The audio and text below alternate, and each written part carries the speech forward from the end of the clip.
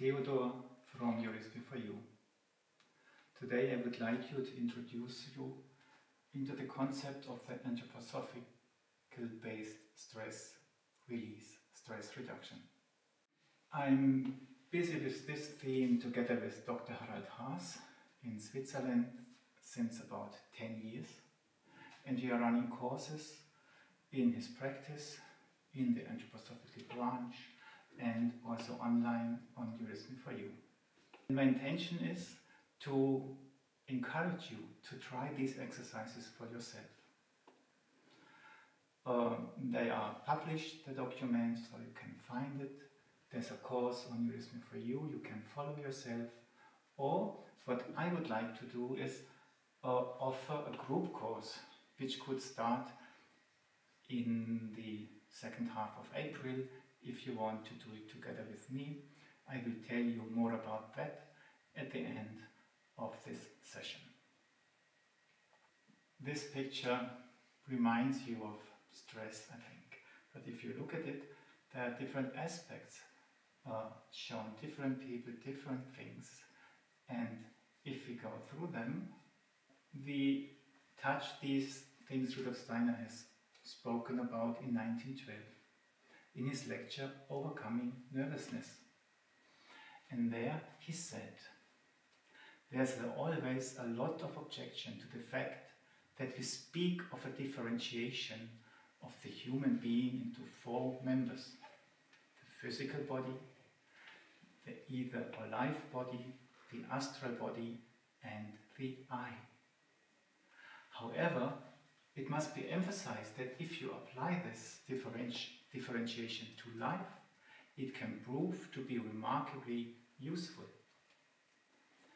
And it will soon be found that these benefits can gradually bring about a kind of conviction of what is available through clairvoyant observation. So Rudolf Steiner then stresses two things. If you apply this knowledge, you will benefit from it in your everyday life, but through this you get a sort of inner sensation, inner perception of what's behind the exercises, and you start also to can draw from this level and to be nourished from this level, and to become more secure that you are carried by higher forces too. Let's go into the different aspects Rudolf Steiner suggested. One thing he suggested: try to hide objects from yourself. Put your toothpaste in the cupboard in the evening and look if you find them back in the morning. He said, change your handwriting. I'll tell you more about this later, some experiences. Another suggestion he made was, try to think in reversed order. If you have a poem, can you think it backwards? If you have a melody in mind, can you try to sing it backwards, a tune that you do it? If you have a telephone number, can you say these things backwards? Now, the next thing he suggested is, observe yourself. As if you would be a second person. Watch yourself. How do you move? How do you tie your shoelaces? Look at yourself from the outside. And he suggested, change habits. Do it playfully. No? Not just all the bad habits, but just things you usually do this way, just do them the other way around. Like this lady who has her feet on the cushions of the bed and the head is at the end of the bed. The next suggestion he made was, refrain from little wishes. So if you have a little wish, just say, no, not at the moment, maybe later, and do these sort of things. Just don't follow what you wish at the moment. The next suggestion was, weigh up your decisions. What speaks for it, what speaks against it, and then make your decision consciously and then carry it out. This consciousness in mind. last suggestion was refrain from criticism. We criticize such a lot, don't criticize. 10% would be, okay, criticism is necessary if something is not right, but we criticize automatically much more often than is necessary. But he also suggests don't just not criticize, but if somebody is aggressive against you, then normally we react with the criticism, oh, his mind is crazy, something like this. But think about what's going on with him, what's behind him, is he or she under pressure? And in this way, refrain from criticism. These 7-8 exercises he described in this order. Hiding objects from yourself, changing handwriting, thinking in reverse, changing habits, self-observation, dealing with wishes, weighing up decisions, and refraining from criticism. When he describes these exercises, one realizes, oh, there's an order behind it. And Rudolf Steiner himself, with every exercise, says what it does. The first 3 exercises, he says, they strengthen the etheric body. When with these changing habits and self-observation exercises, he said, that's strengthening the astral body. And all the time when he described one of the following exercises, he said, that's strengthening the I, that's strengthening your will. And it doesn't mean the personal will, oh, I want this, I want that, but the I, the will, is this force in us which, what do I really want? And then your soul and your body can much easier follow, because they also say, yes, that's what you really want, that can be support with joy. Yeah? That's when he says, that's strengthening your I, your will forces. Normally one knows from this lecture that that's the exercise that Rudolf Steiner speaks about. But in the introduction, before he explains the exercises, he goes through an order of diseases or problems or whatever, yeah, unhealthy attitudes which occur nowadays so often. And we put them a little bit more into the language of today, how it's used today, so it's a little bit different from how Rudolf Steiner expresses it, but in principle he describes in the introduction those problems. Let's start at the left side. It's forgetfulness. We all suffer from forgetfulness. He speaks from jumpiness, anxiety which is around. Our skin is so thin, and it describes people who cannot start entering their body because it's not, the strength isn't there. He describes self-doubt and the burnout question. Then he calls it then political alcoholism, where you just don't know what to do anymore, you just talk, and decision making is so difficult. The restlessness and the loss of control, which we also experience today perhaps. Then he speaks of the psychosomatic. He also uses, not this word, but he describes the illnesses which come from out the soul, yeah? And the addictiveness, the addictions we suffer from, many of us, because we don't know how to fulfill what we really are looking for. And this compulsion and indecision that we follow the advice of others and not our own will, and this being hunted by thoughts, that the thoughts just circle in our head and we cannot stop them anymore.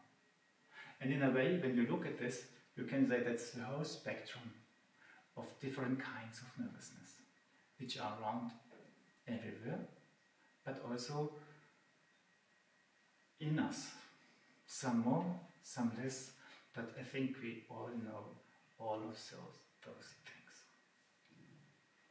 The interesting thing is that Rudolf Steiner went in his introduction, not in this order he just went through, but he began at the end with being hunted by thoughts, with compulsion, psychosomatic issues, restlessness of control, self-doubt, jumpiness, forgetfulness. And then you realize that in the introduction he described the problems in this direction, And then he gives suggestions the other way around. He goes the way back again. And that's an interesting motif. And there's a background behind it. But before we go to that, I go through these exercises once again that you can, just with the memory, you really have to bring things, to try to perceive it and to really take it in, take yourself time that they really arrive. When you do the handwriting exercise, Rudolf Steiner suggests, do it at least for 15 minutes. And then it's maybe 11 o'clock, 12 o'clock, you're really tired, I must go to bed now. You are ready to go to bed, and then you remind yourself, oh, I still have to do my handwriting exercise, 15 minutes. And then you start, and now I just show you how my handwriting, that's my notebook from January. I was in Canada, traveling, it was a nice experience, and that's how my handwriting looks like. Yeah? It's, and it wouldn't be so easy for me to change it, write more beautiful. Then I'm tired, I want to go to bed, and I do this handwriting exercise, and the exercise is not write as beautiful as possible. The exercises change one or two things. For example, I chose to make the first letters very big. Maybe I do it like this. And the others small, and instead of a point on top of a letter, I made a circle. And just writing like this, can you see? The handwriting had changed completely. Not the way I intended it to be, it just happened. Or I did it this way, that I chose to write it very narrow, or very far from each other, the letters. But each time, the handwriting became beautiful. I was tired, I did not intend to write, I just changed a few things.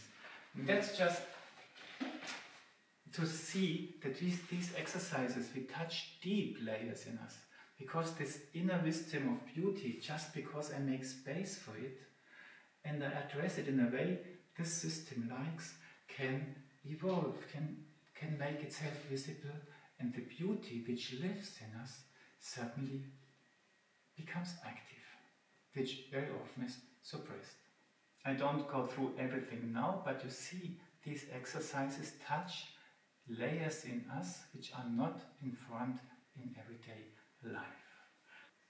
That's what anthroposophy speaks about, that we have a physical body, a life body, a soul body, which really let us live on earth, and the soul which lives in this body. And then we speak about that there's also a spirit, and this spirit also has sort of layers. There's a spirit self, which is still very close to me. It has a lot to do with my personality. But there's a life spirit, which in a way is a broader consciousness, which cares for my development. And the spirit man is in a way my aspect of my spiritual being, which is related to the whole being of man, our common evolution in a way. It's not so easy to speak about it. What is it? Is it true that these things exist, and how do they live in us? And that's the idea that if we work on these exercises, we can become clearer how these layers in us work, and can also start a communication with them and gain strength out of this encounter and learn about ourselves. I want to say hello to Monica, who is supporting me in the background and collecting the questions and putting them forward if there are any. Do you do one exercise per day? You can do it the way you want to do it. In the beginning, to connect with the exercise, it's good to do one exercise for about a week. And people who run with us through the course very often after a week they say, oh, what a pity, now I've just started to get a grip on it, oh, I would like to go on with it. Let's do it 2 weeks. And then you have to decide what time span is appropriate for you. You like it, so do you go on? Just, oh, I have got a grip on it, I go to the next one. But that's in a way a good thing to start with, to get a hold of it. And when you are used to it, you can combine them, you can change it every day if you want to, or even put them in a composition which is you can do within a day. I will bring one more aspect to this question a little bit later, where the daily aspect is emphasized. Thinking in reverse is not clear to me. What kind of thoughts? Thinking in reverse is an exercise which one easily does not like, because it's quite an effort. And you can use in the beginning you can use a telephone number and just go through the numbers in the opposite order, backwards. Or what I like to do is I take a sentence out of a meditation and then start to think it word for word backwards. If you go into these sentences and you do it the other way around, you will be surprised that they change their meaning. So in this simple exercise, you can have again different layers. You have this effort of just managing it. You even have the effort to just even start it. But then you can reach a layer where these words start to unfold in a different way and you get even present back out of it. Okay? Is there any exercises that help with panic attacks? Are there any exercises which help with panic attacks?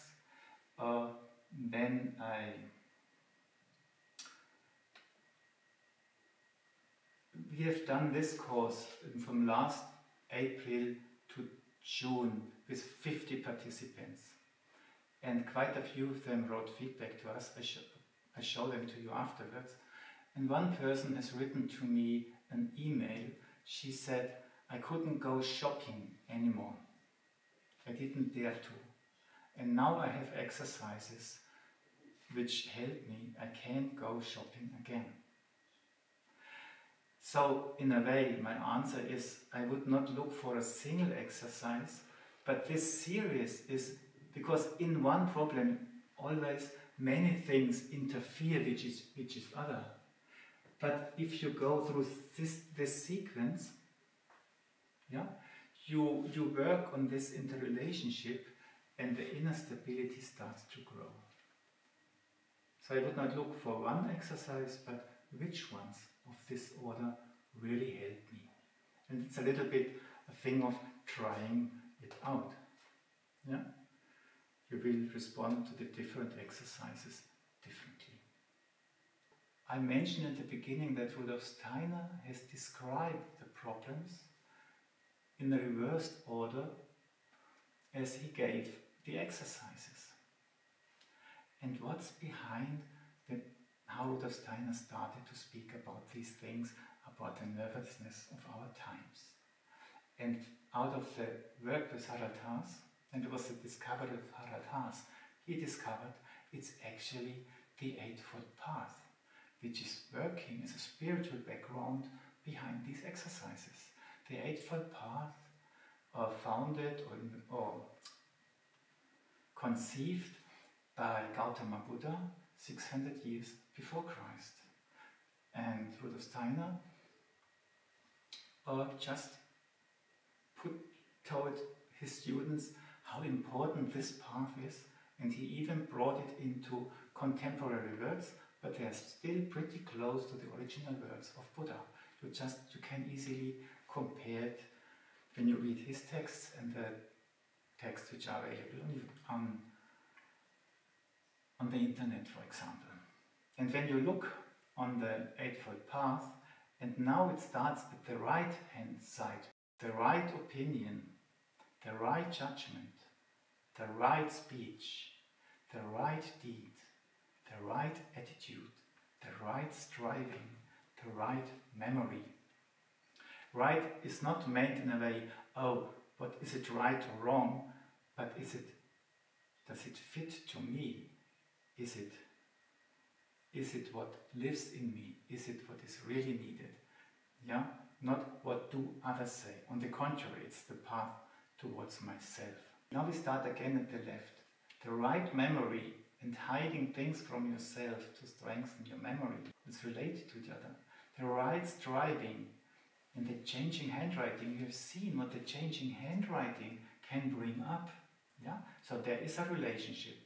The right attitude, that's behind this point of the Eightfold Path, there is this, can I combine my spiritual being with my earthly one? Can I live with this contradiction? And accept this contradiction this way, but also the other way, having in mind. That's exactly the thinking in reverse. The right deed, the hard part of the Eightfold Path, the observing myself and changing habits. Can I perceive what is needed, and how can I be so flexible? Yeah, the heart is a thing of flexibility, that I can respond to what is needed to help. The right speech, that's about, do I always have to say what I want to say, what I need to say, or can I keep it back? That's exactly the same thing as, I want to have a cup of coffee. Oh no, I can wait for 10 minutes, or I take it this afternoon. Just to play with myself. Can I keep it back? The right judgment and the weighing up decision, it's exactly the same description in both in a way. And the right opinion, what do I think about what I need, and refraining from criticism from the personal standpoint, going from the personal standpoint to a more objective standpoint. You realize in a way that the exercises against nervosity are sort of practical application of the Eightfold Path. Just the other way around. The Eightfold Path is more the spiritual aspect, this direction. The exercises against nervosity, practical application, everyday life. Ordinary questions, the other way around. That's the same approach as Buddha's in a way. Steiner went in one thing, he went a little bit further. He suggested, or he attributed the days of the week to the Eightfold Path. He said, do the right opinion on Saturday, the right judgment on Sunday, right speech on Monday, and so on. We know that the days of the week, the Sunday is attributed to the sun, the Monday to the moon, the Saturday to Saturn, the Tuesday to Zeus, yeah, the Mars god, and so on. So there are the forces of the planets behind, and they can be connected with the qualities of the sounds. And that's where eurythmy can come in. Saturday you, Sunday au, Monday I, Mardi, Mars, Tuesday A, E, Wednesday, Mercredi, Mercury, Thursday, Jupiter day, the O, and the Venus, Freya's day, the Friday, the R, the open gesture of the R. That's not just an idea, but a sort of a reality behind it. That is just refraining from criticism, in a way, to combine this with this gesture, or the feeling. It's not just the outward gesture, but this feeling of the ooh. And in a way, I can connect with the infinity. Yeah? I make a parallel gesture, which I try to experience. It comes far from above, behind, goes through my heart, and reaches the infinity there. In a way, I'm here, but in a way, I'm It's just one aspect, and there's many. I'm in a way transparent for the space in the periphery. It's not it's through me, but I'm becoming aware of this. So this right opinion and the U gesture. The ow, for example, when you do the judgment is such a lot to do with what do I have to do, the left and the right. Yeah? And do I have the inner power to really decide and then to go with it? And if we look deeper into it in the course, then we will notice the head never can decide, because the head, if you have an argument for this, the head will has to find an argument that can think it this way too. And then only the heart can decide. So, and the sun, yeah, the ow is the heart energy. And then in the ow you can practice, can I be very strong, send a lot of energy out there in the periphery, make a little bit more back, but in a way that my heart is strong and centered. So something is sent out, but my heart is strengthened by what I'm doing. Yeah? And the sun and the planets, you know, the sun is so strong, the planets exactly follow what they do.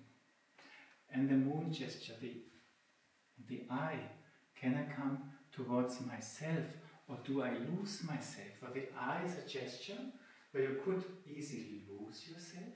It's just touching, feeling yourself.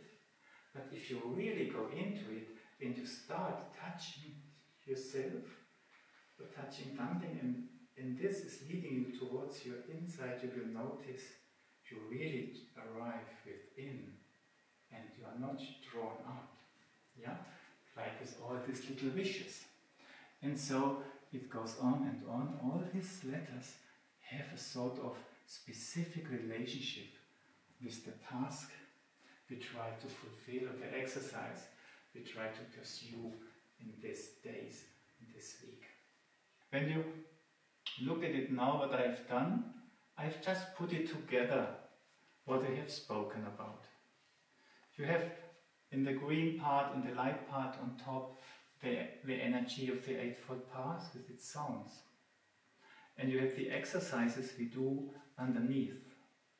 And you have the effect on the body, yeah, or the problems you're working on in the bottom part, yeah, and the members of the body that they build the base for everything, yeah. And on top, if we work like this with the hiding objects from ourselves, we strengthen our memory. If we change the handwriting, we work on our life body, and we foster well-being and resilience. If we practice thinking in reverse, which is connected to the I, yeah, to the E, yeah, we overcome self-doubt, burnout. We work on our soul body and strengthen our self-confidence. If we change habits in a playful way, if we practice self-observation in a playful way, we strengthen our flexibility and self-awareness. We broaden the spectrum of our soul.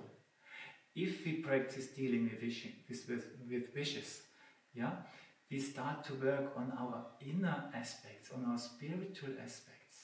We start a way which leads towards ourselves, and we strengthen our self-assertiveness. With weighing up decisions, we learn to decide with the heart, and with refraining from criticism, we practice to rest in ourselves. And that's the complete picture. And that's a little bit the question also, do I have work on one exercise specifically? And my opinion is, or what I think or feel is, if we practice all of them in a way, they start to play into each other, and what comes out of it is not just the strengthening memory and the self-confidence, but we also learn to develop this inner security to spiritual truth, to what we in our innermost being know, but somehow don't dare to believe. or don't dare to act from what we do feel. Yeah, so that's the picture of these exercises, the interconnection. There are even more aspects into it. We will look at them when we practice, because that makes sense to use our experience to deepen our inner knowledge. Yes, now I am open to more questions. What is the difference between soul, body and soul? The soul, body and soul. I go back to my presentation. Then I have something to hold on. If you look at these bodies down there, the physical body, life body, soul body, that's in a way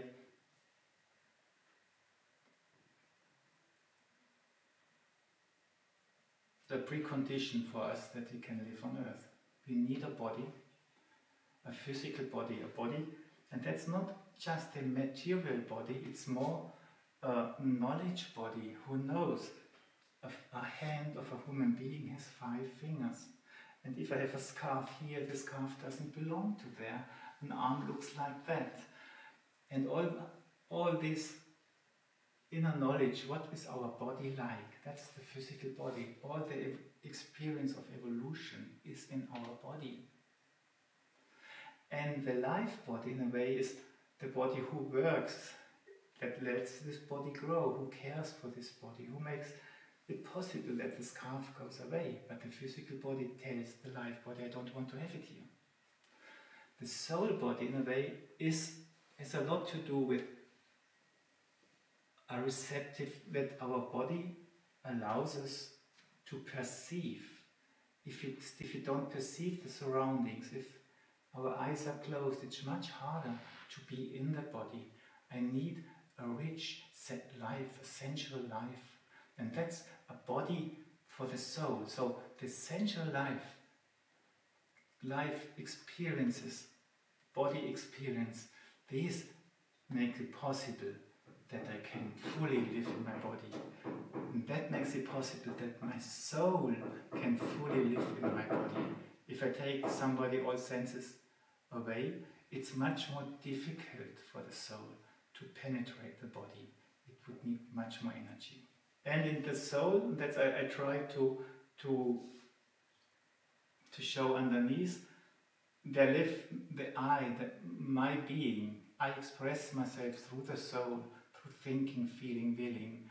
I have different aspects. I have this sensitivity towards the outer world. How do I relate to what I sense? But I have also a sensitivity towards my inner being. How do I want to be? Or what's behind the things? Can I look at a tree that I do not only feel what it looks like, but what lives in the tree? That's more the consciousness, the being aspect. When I'm completely in me, I can also be there. So this is the wide range of the soul which can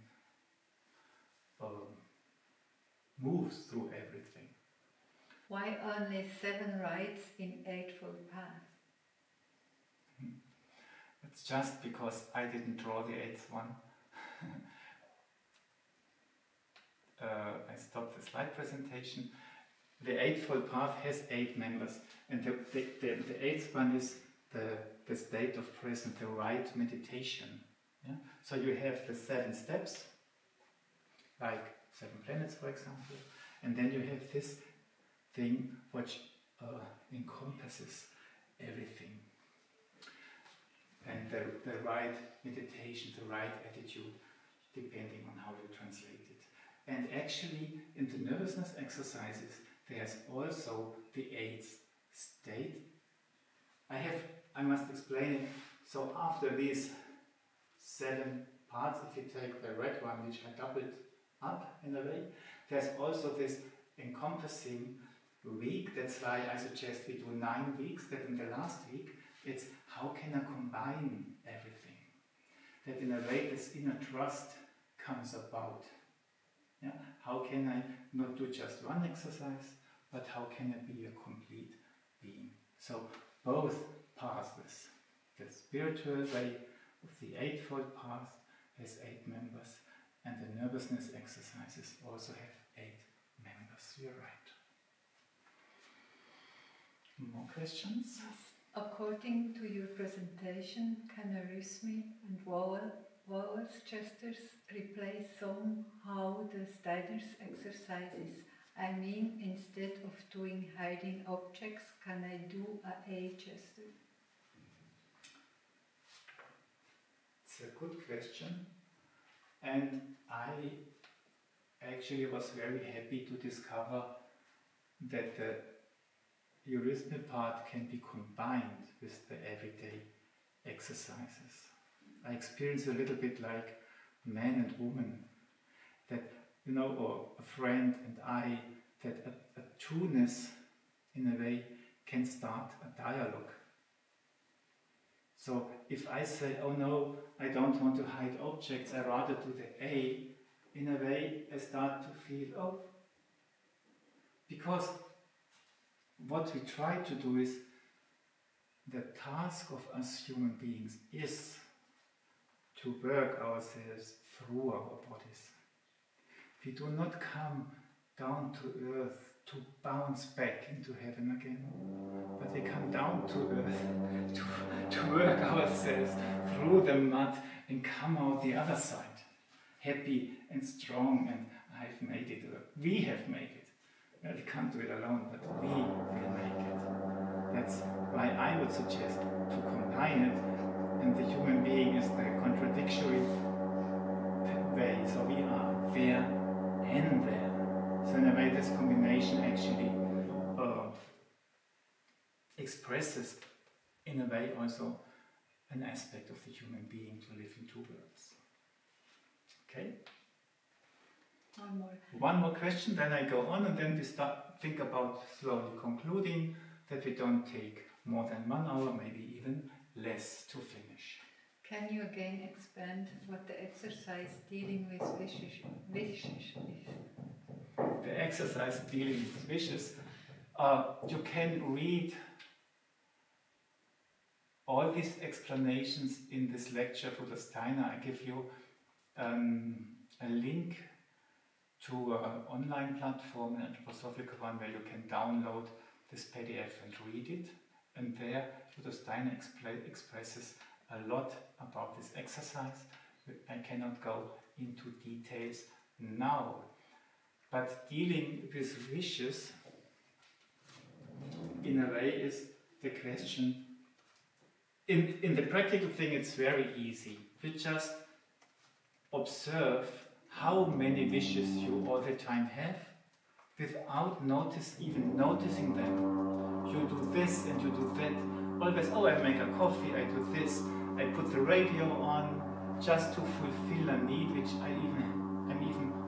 I'm not even conscious of. So the first step is to become conscious of all these little wishes we have. And not to fulfill the little wishes is just to become even more conscious of them, to start a dialogue with them. So I do not take coffee this morning. I do not switch on the radio for breakfast today. I see these beautiful shoes in the windows of this shop. They are so beautiful. I'm not going to buy them today, I come back tomorrow. Just imagine what your soul, I don't know if your women and men are a little bit different in these matters, but what your soul does when you say, oh, will they still be there tomorrow? Yes, and take it as a game. Huh? If you really need those shoes, you should buy them, but if you can use it to have this game. And that's very important in this exercise, that you do not use it to change something, an addiction you have. Oh, I want to stop smoking, and now this week I learned to stop smoking. Then you lose this playful dialogue with you, and this way through the body that we learn that our body, the lower system, is a playful system which likes to play and only feels understood when you play with it. That's an important aspect, not only in this exercise, but in all exercises, and it's especially important in the last 3 ones, where you do this dealing with wishes, the thinking, deciding exercise, and this resting with yourself exercise, because so often you won't succeed, and then just laugh about it, don't give up, and enjoy not to succeed, for example. Good. We can have one more or stop. So, great.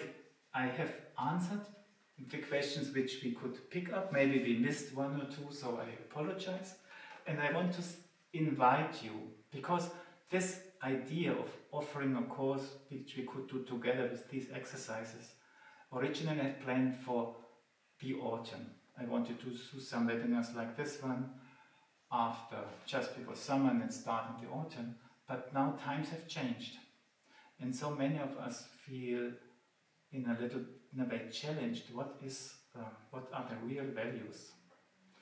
How can I, and you cannot do eurythmy all the time, but to do these little exercises, you can so easily do and play with it throughout the day, and you touch very important things of yourself which can strengthen you in your decision making, in your everyday life questions. We did a scientific evaluation, and every day or after every week they answered a questionnaire, and in the end, after the 8 weeks, it was an 8-week course then, I asked them, why would you recommend the ABSR course to other people?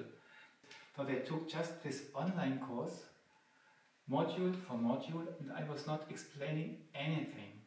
And this online course, there's a description of the exercise, there are videos which explain the exercises and the background, and there are videos which explain the eurythmy. I love this course because it allows me to feel my body and to capture perceptions using the eurythmy movements. The everyday exercises are thought-provoking tasks that help me to make everyday life positive. It broadens my horizons, providing a lot of helpful exercises. It's the first course I've done online, and it was very good. I would repeat it at any time. Number 4, I leave because it's so long. Just number 5, another example. For me, it's the best and most complete guidance and exercise series I've ever used to get from my head to heart listening view of the world. It helped me experience my ego in the body and also in interaction with the forces of the surroundings. In today's troubled and uncertain times, it is a great help for me to reestablish the already almost forgotten basic trust. I read it not to, I don't think it's not my or our invention, these exercises. I just read it to you and give you this feedback to encourage you to do these exercises. And just maybe you take this lecture for Rudolf Steiner if you want to and follow these exercises. Or you buy this ABSR course on our website and do it for yourself, or you join the group. But I'm very sure if you work with these exercises, you will profit from them.